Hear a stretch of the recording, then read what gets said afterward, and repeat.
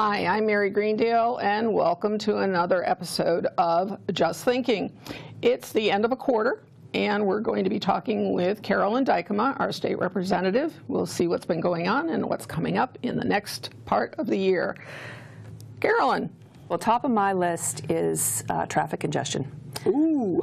With the great economy that we have here in Massachusetts, one of the less desirable side of that is the amount of traffic congestion we have, not just on our major roads like the Pike, but we see it here in town all the time. I think, Sure. We see it downtown. It's just everywhere. So one of the specific projects that's top on my list of concerns is the Holliston Viaduct reconstruction, which is the bridge by BU on the Mass Pike. Yeah. So it is a critical gateway for all of our commuters. And it's for both. It ends up impacting, if I understand correctly, both those that are going to the Holliston exit, but also those who are going in town. Directly in town. Yeah. Yep. So either way, you're not going to bypass some impact. Not only that, but it affects both the highway and the train. So there will be an extended period of time, like we were talking about 5 years of construction, that will create a real bottleneck there for our commuters. So potentially down to one track for the train, potentially decreasing the number of lanes on the highway. So you can imagine, this is enormous. So the planning is happening now, and we have organized all along the line, actually, from Worcester all the way into Boston, all the legislators on that line who are advocating for some serious consideration of our commuters in terms of mitigation and how we construct the project to make sure that we leave as many options open for people as possible in the planning, but then also to create new options like park and ride or shuttles or creative train service to make sure that we can keep people flowing through that interchange. So there have been public hearings. Some of our folks have gone to one. There was one in Framingham. We're continuing to listen and really push the administration to give us something in the short term, but then that leads into the long-term conversation, which we've had before about, we're going to be living through this as commuters for a long time. What are we going to end up with at the end? We need to be better from a commuting perspective at the end than we are today. We need, more commuter rail options, really, a more consistently maintained turnpike. So we're starting to, as a delegation, kind of think out of the box about what do we want to ask for of the administration as we go through this process. So it's a lot. There are a lot of fingers in this pie, as you can imagine, a lot of voices, and we're just trying to establish kind of our regional center of gravity to make sure that we get some benefits out of this. So expectations looking forward, when you're saying what do we want to look like at the end of this? Yeah. The goal would be what? I would like to think we will be a 22nd century public transit system on the commuter rail. Electrification of the commuter line somehow, either with current or future technology, more frequent all day long rail service in both directions. In both directions, all throughout the day, so that you have commuters coming here to Boston as well as commuters from Boston coming out here. So really something that looks more like a subway system, but it's still a commuter rail. Sure. The only difference being it's above ground, maybe? Is that the only difference, really? I think there are a lot of technical differences.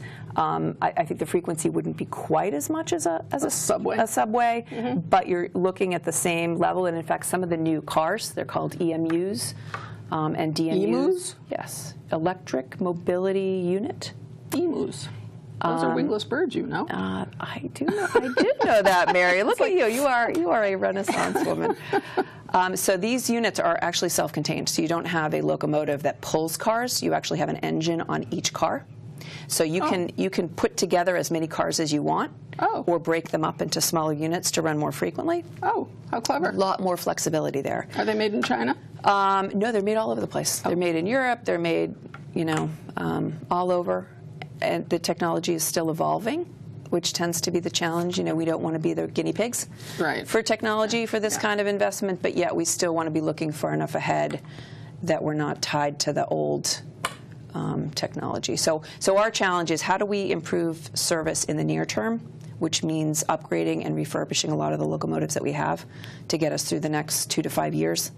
until we can get a really long-term, big picture plan for transit that's kind of next generational. I think HCAT needs to do a show. You know, we need to do something that's at night, maybe at Town Hall, Upper Town Hall, or at the library or something, and encourage people to come and talk about this. Because when you start talking about what do you want it to look like in 5 years, you're going to have those who are concerned about the transit in and out of Boston, but you're also going to have those that are concerned about the sidewalks, and the people who are concerned about the bicycles, and the people who are concerned about carpooling, which has really kind of gone the way of, I don't know, the buggy. You know, nobody talks about carpooling particularly anymore. But I think it would be great if we could just kind of get our viewpoint. What is it that we want right here in Holliston? And then maybe that will inform other communities, or you, or maybe nobody. But the point is, maybe we should try to do That's a conversation great idea. here. I'd love to participate in that. Yeah, absolutely. And if you have other legislators from other towns who then bring in the perspective of, yeah, but have you thought about this kind of thing, that might be great too. So let's do that off air, but let's talk about doing that. Along with transportation goes housing, as far as I'm concerned. If you don't, all of the things that are obvious, if you don't have a way to get to where you're going to go to work, from where you live, you've got a big, huge gap. And we have a huge gap here in that there aren't a lot of resources. Obviously, we've got the bus, but the bus is limited in any number of ways. So with housing, there is now a committee here in town called Market Affordable Housing. So we're looking at housing that would be available to someone similar to me, but not necessarily at my age group. We downsize. Yes, we have a little bit of money. We put the money away and say, that's my health care. Should I need long-term care or whatever, because I don't have long-term care insurance. So that's all set aside, and now I'm either going to rent or whatever, okay? There is nothing to buy. There is no place to take that investment and keep it going in a housing unit, because there just isn't anything that comes in at the $200,000, $250,000, $300,000 range. There's just nothing. So, especially when you consider that a lot of land, that is just one building lot, can run around $270,000 right now, okay? That's ridiculous. We can't expect young people who are just trying to get established, old people who are trying to downsize, middle-income people who are working, single parents, whatever the combination of things, you can't expect that to be the case. But all of our programs are targeted to subsidies. They're all targeted to factors that, you know, the low income and that kind of thing. Those may apply in some of these cases, but not necessarily in all of the cases. It's really just sort of a market issue. So what we're trying to do is assemble a good cross-section of people in the development world, government world, real world, all those other places, just to find out what is it we would be looking for. Is there a way that you can, you know, create villages of tiny houses? Is there a way that you can create duplexes tucked in here and there? Can you take the multifamilies that you have on Washington Street and convert them? Shoot me now, our house was 6. We had a house at 1090 Washington. It was a 6-family house. We converted it to a single-family house back in the 80s. But, you know, seriously, nobody needs that much room. You know, it's just a huge house. So what stands in the way very often are the zoning laws. And having spent so much time on the planning board yourself, you know very well, you know, where those are. What in Governor Baker's housing proposal will affect our local zoning? Is there anything in there that we can use? So, as you know, this is the kind of the eternal question, especially in suburban, more rural communities, is that, you know, we like the atmosphere that was created by the traditional zoning, which is bigger lots, lower density. There's a recognition, a growing recognition of this affordable housing concern, especially for a lot of the older folks in the community who are doing exactly, you know, what you're saying. They're looking for kind of the next step. They don't want the big house. There just isn't anywhere for them to go to stay in the community. So Massachusetts being a strong home rule state, you know, I would the governor in his bill, and I would say probably the general legislature, kind of defers to the communities to set kind of what they want their communities to look at. So it's sort of this balance about, what's the state going to do versus how much control the towns have over their zoning. So the approach generally tends to be, empowering communities with tools that they can pick from to kind of create a scenario that works for them. So 2 things I'll mention. One is the Housing Choice Initiative, which was created by the administration, I think, 2 years ago, where if the community commits to meeting certain housing goals and commits to making housing kind of a priority in the town, they get increased access and consideration for programs like MassWorks grants and other types of funding that come through the state. So it's more of an incentive-based approach. Holliston is a housing choice community and got some money, I believe, in the first year of the program. So that's good news, and I think there's more opportunity there for the town, especially if you're getting organized with this new committee. The bill that has been actually a work in progress, this bill around zoning was being talked about well before, when I was doing regional planning before I was in this role, and it's sort of over the years just been whittled down from, I think, a 40-page document to like a 2-page document. Which was supposed to actually move before the summer break, before our recess in August, and it just kind of got hung up. But it's the governor's priority, and would be a local, what do we call it, a local choice or an enabling statute, a local option bill. So there are a range of kind of zoning softening tools, the most notable of which are changing the majority at town meeting that's needed to pass zoning from 2/3 to a majority. So it would not unilaterally change that. The town would have to adopt at town meeting this new kind of, bylaw, more facilitative zoning, which is a healthy conversation, to have with the community. And it's not the solution, but I think it's one more way to make it easier to overcome some of these zoning hurdles. But you'd want to have that conversation starting before the day that you had the bylaw on the town meeting floor, because I think what you don't want to do at town meeting is just end up with a Friends of the Bride, Friends of the Groom battle on town meeting floor that's just, who gets more people out. That, you know what I mean? So it seems to me like if, in fact, this thing passes, then we need to start that conversation, and maybe that's something this committee can help with. Well, I think the more important thing, truthfully, is the proactivity, of the town's 40B, which, as you know, is really the most powerful tool that we have relative to zoning. Has its pros and cons, right? The goal of 40B is not to have developers, be able to come in and build where they want, although sometimes, that's the unintended consequence, I guess. The goal is to encourage cities and towns to say, what, we would rather have control rather than give over control to someone else. So we're going to come up with a plan, and we as a town are going to find those areas that we want greater density, that makes sense for greater density, so that we don't get these, projects going in inappropriately where they should be. So, programs like the Habitat, Holliston's been great, another Habitat house in the making. If you could identify a location that more density makes sense, that people can see and understand, I think that makes, tying some kind of town meeting discussion to an appropriate location is probably a great way to do it, rather than to kind of open up the Pandora's box and people don't really know what's going to happen. Or where. Right, and constrain it to a place where people can feel confident that it's going to be the right project. Okay. All right. But that's something to keep in mind, and I think we'll make sure that the committee watches this episode of Just Thinking so that everybody knows what we're talking about. All right. So is there anything else in that housing bill that we need to be aware of that I've kind of... No, I mean, it's become so limited at this point. It really is very bare bones. And that's what happens every time. I mean, I've lived through 2 or 3 iterations of this at a state level, and it's just what happens because...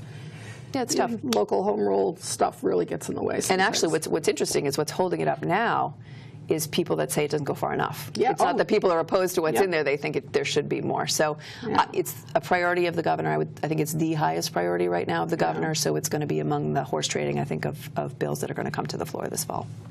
Okay. All right, your turn.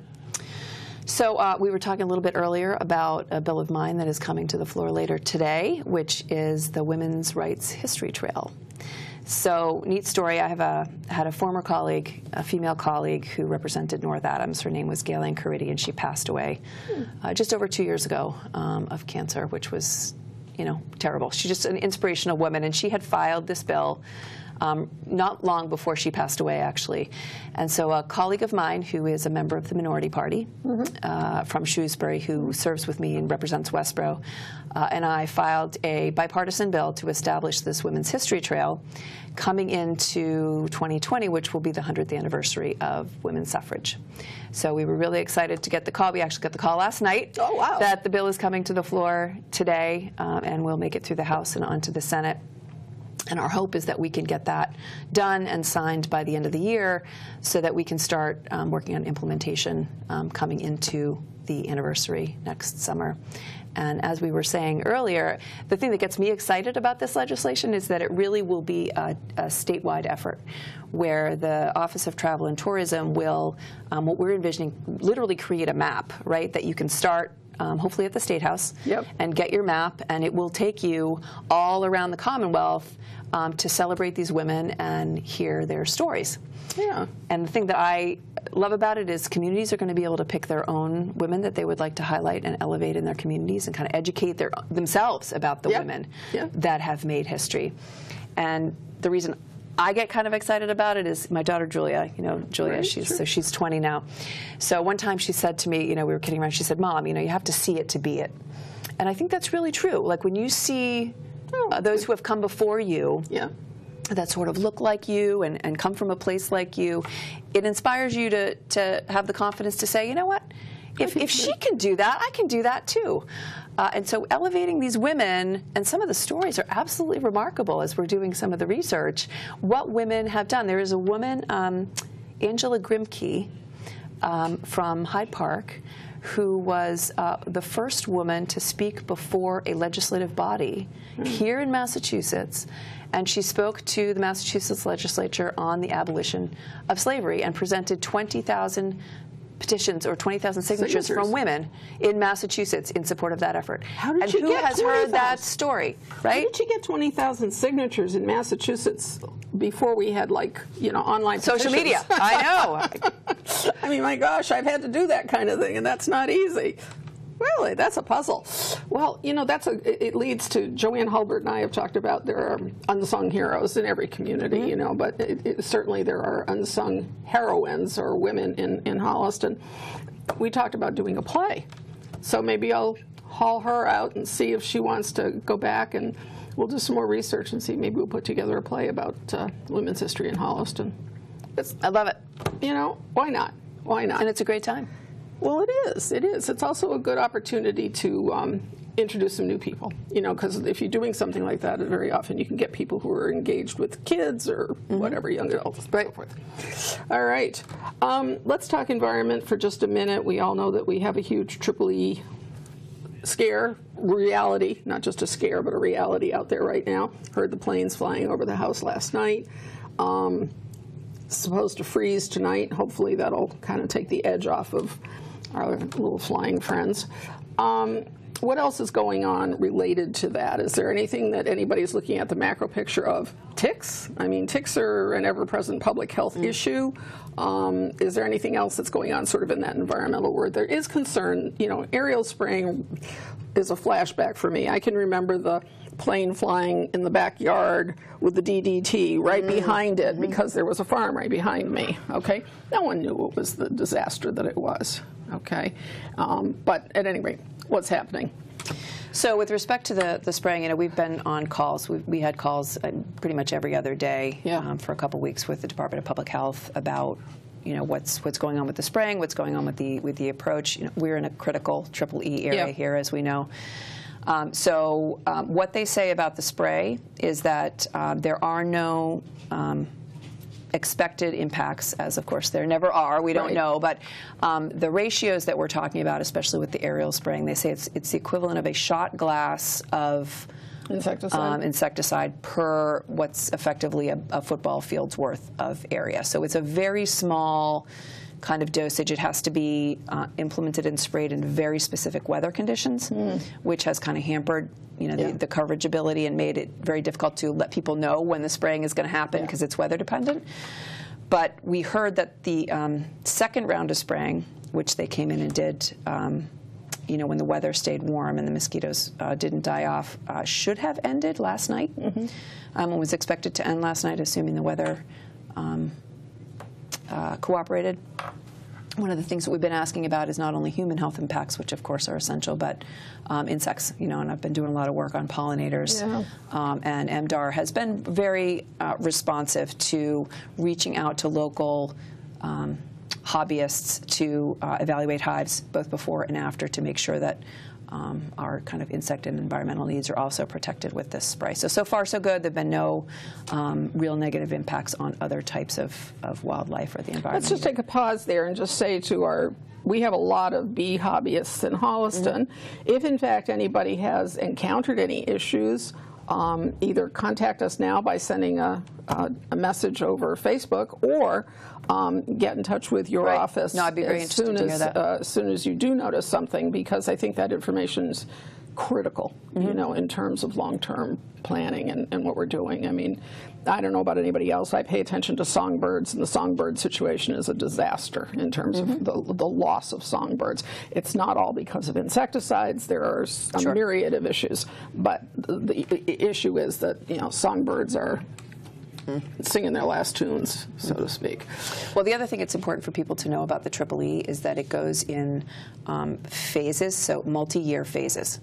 So we are expecting that there's probably going to be an equivalent concern next year. Really? High likelihood that there will be. So we're kind of working our way through the immediate crisis and immediate needs right now, but there is an effort ongoing to look to next year now and start to make sure that areas where mosquitoes are breeding are monitored and maintained, encourage folks to look around their own homes for areas where there's standing water where mosquitoes might breed to minimize the impact. So that is, I just want to assure the public that all of that kind of planning and strategy is in place and on the table.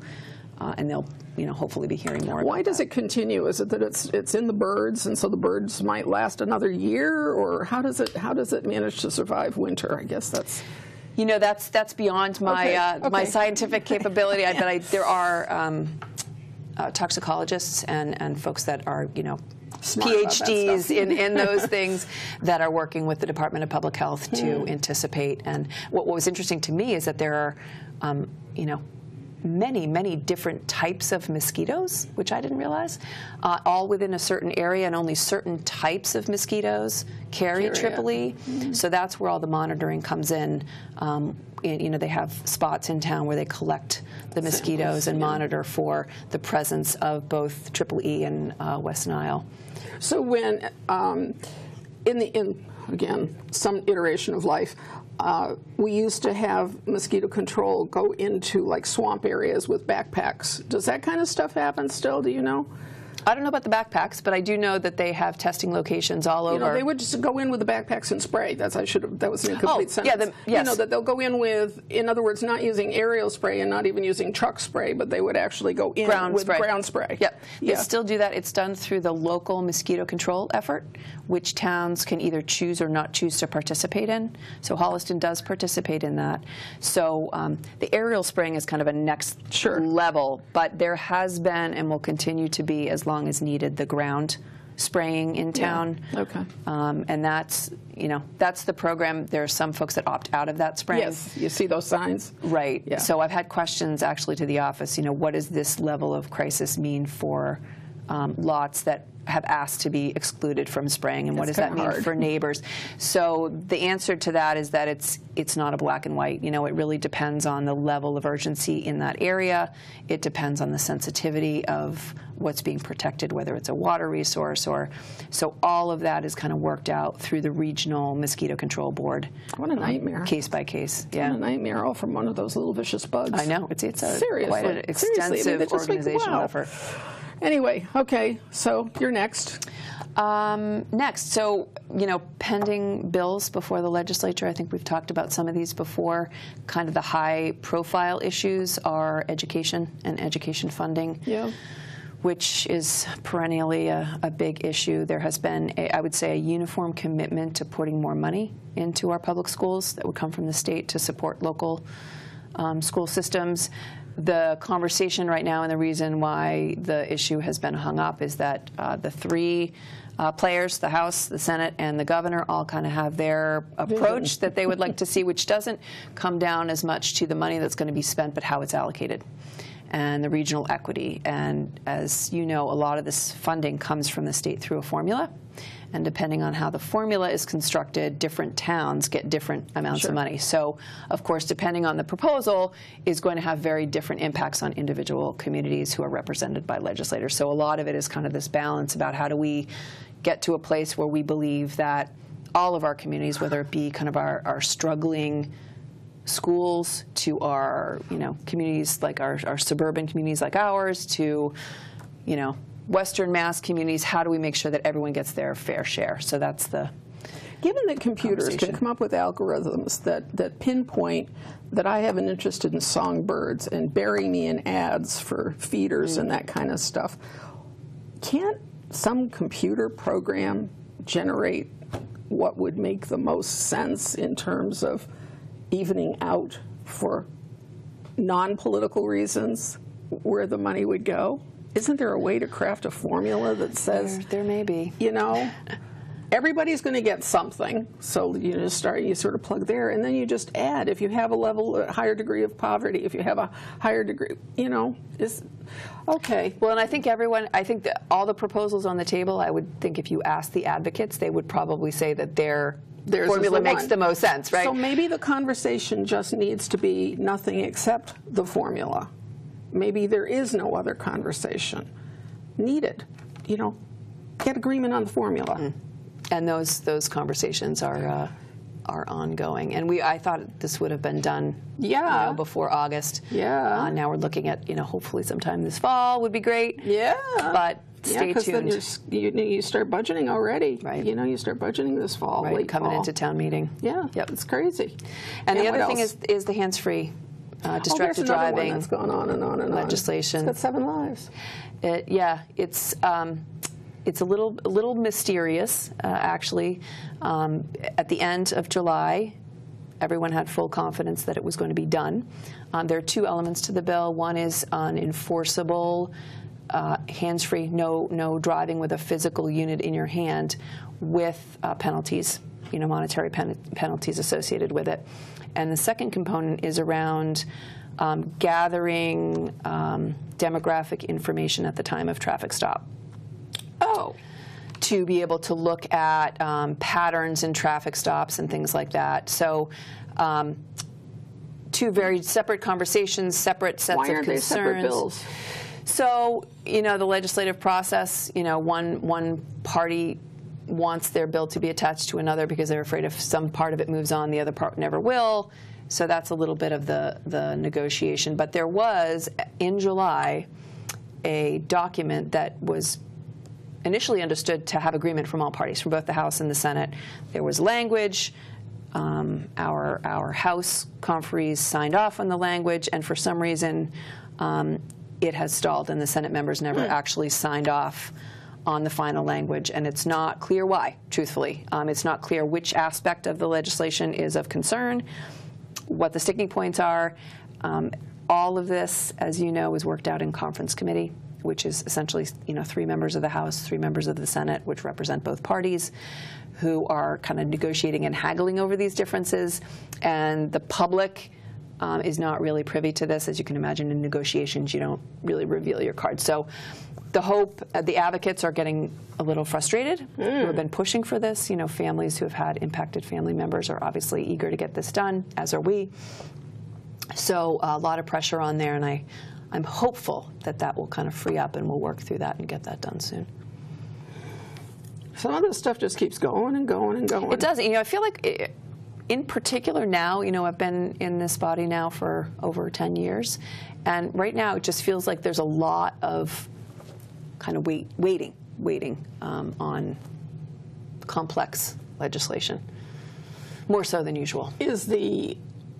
Well, I guess when you talked about collecting demographic information from the stops and stuff, of course, that just sends that little buzz in my head that says, oh my goodness, is this another place in which we are exposed, we meaning the residents and public are exposed to being, pigeonholed into a category or pieces of information that get to be used or misused someplace down the line.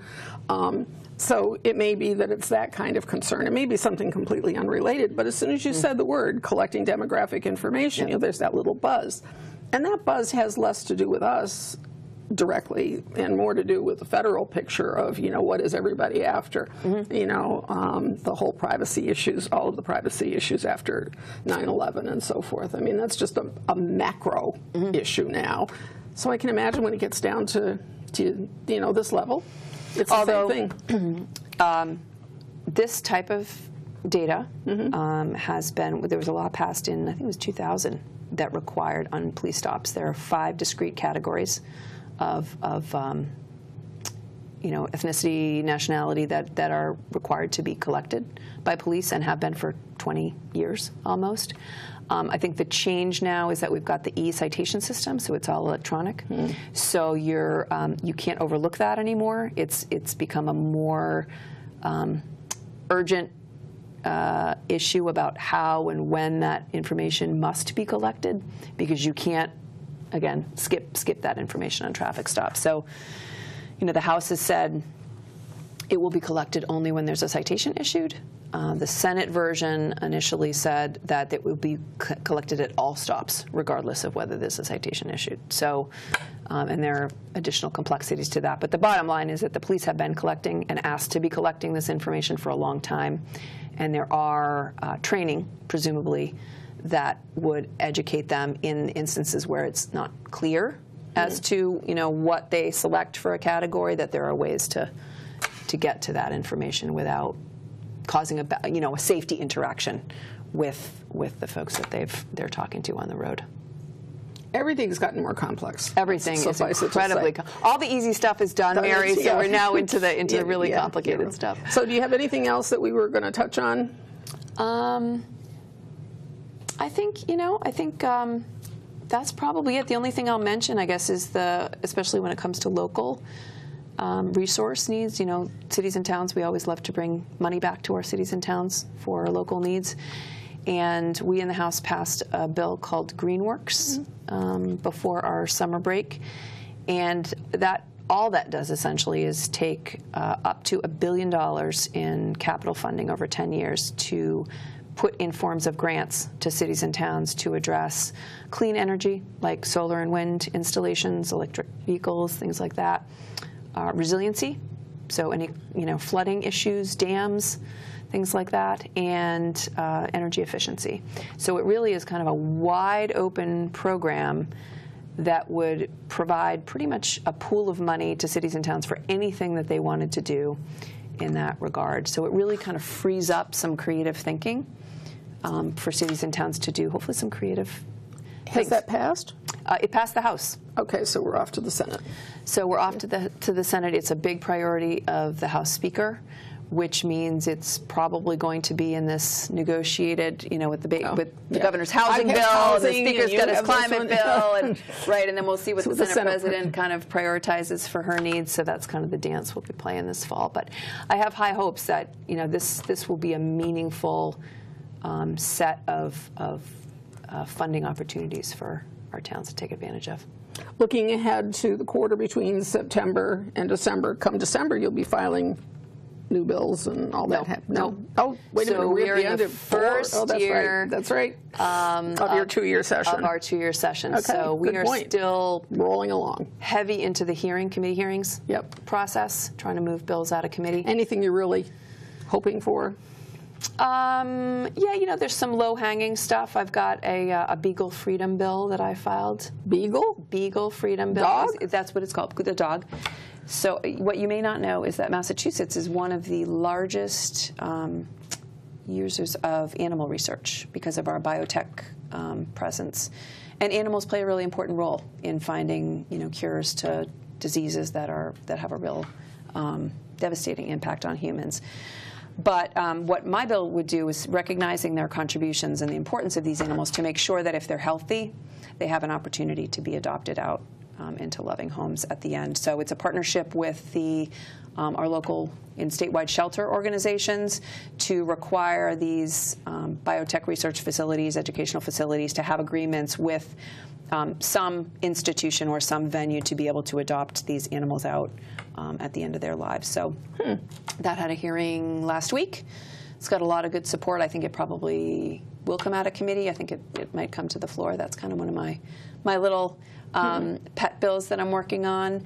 There's another pet bill that was on the radio this morning about the therapy dogs and the needs, and defining who is a therapy dog and so forth. I hope they do take care of that, because there are times when dogs are wearing those, special therapy kinds of coats that you know full well they're not therapy dogs because of the way they behave. I mean, we have a therapy dog in the family. We know how she behaves, and they're just not. So the others tend to be a little more aggressive, and so you get into a situation that could be really threatening to the person that is originally intended to need the service dog. A blind person, for God's sake, having a therapy dog that's not a therapy dog, and he attacks the blind person's dog. I mean, really, just unacceptable. So I'm a co-sponsor of that legislation, and I actually just wrote a letter to Ways and Means. I think it's in Ways and Means now. To ask for it to be reported out. I think it's important for all the reasons you mentioned. It's businesses kind of get stuck in the middle where, it's not clear they need to comply with ADA. Make sure they allow service dogs into their airplanes or whatever. Wherever the access to the public. It's very unclear, to them who they're required to let in and who they aren't. So it makes it challenging. So I think clarity will help everybody. And so I'm hoping that will come this session as well.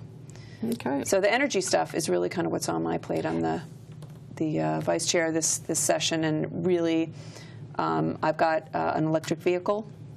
There's a More EV program, which is subsidies for people to buy electric vehicles, and they're pretty healthy subsidies, about $1,500 a vehicle. So that program is slated to run out by the end of September. And I included as an amendment in the GreenWorks legislation, funding to continue that program with a pretty healthy funding support. The governor now just filed a supplemental budget, which appreciate his inclusion of an equivalent amount of money and commitment in the SUP budget, which would be kind of on a more fast-track basis. So looking forward to working with my colleagues to support that in the SUP budget, which will be coming out in the next couple of weeks, which is critical, again, to keep this program. Because once you turn off programs, it's really hard to turn them back on again. So a lot of support in the legislature for that around controlling emissions. Climate really... Everybody's got a little bit of a buzz on that. Yeah, it's generationally important. I get a lot. Grandparents, what does this mean for my grandchildren? And what can I do? So the energy world is so complicated. It has been really an education for me to understand, the grid. And part of our problem is our grid is oriented toward these large power producers sending power out to communities. Now what we're talking about is changing all the wiring and infrastructure to accommodate all these smaller power providers all around the grid. Now that's an engineering task to figure out how to do that, and it's going to cost money. So who's going to pay? Are the solar companies going to pay? Are the utilities going to pay? Are the ratepayers going to pay? Who's going to pay for all that? And make sure that our energy needs, we don't have brownouts, and we continue to provide for the energy needs that we need to grow and be economically healthy. So it's a lot, but it's great. I'm loving that part of it, and I think we're going to continue to see more energy issues, whether it be storage and legislation that will facilitate, maybe incentivize companies to focus on storage research and creative ways. We're looking for creative ways and things to do that will get us to a greener net energy or net emissions zero playing field, at least in Massachusetts. Hopefully lead the way and give some tools to others to follow along. Sounds good. Well, good luck in the next quarter. I'll see you in December, I guess. We'll be talking about snowflakes and holidays. And it's supposed to be a cold, snowy winter. It depends on which report you listen to. So anyway, thanks as always. Thanks for and have a good time in the State House. All right, folks, that's it for today. And thank you very much. Get in touch with us if you have questions. Get in touch with Carolyn if you want to report anything. And we'll see you later. Bye.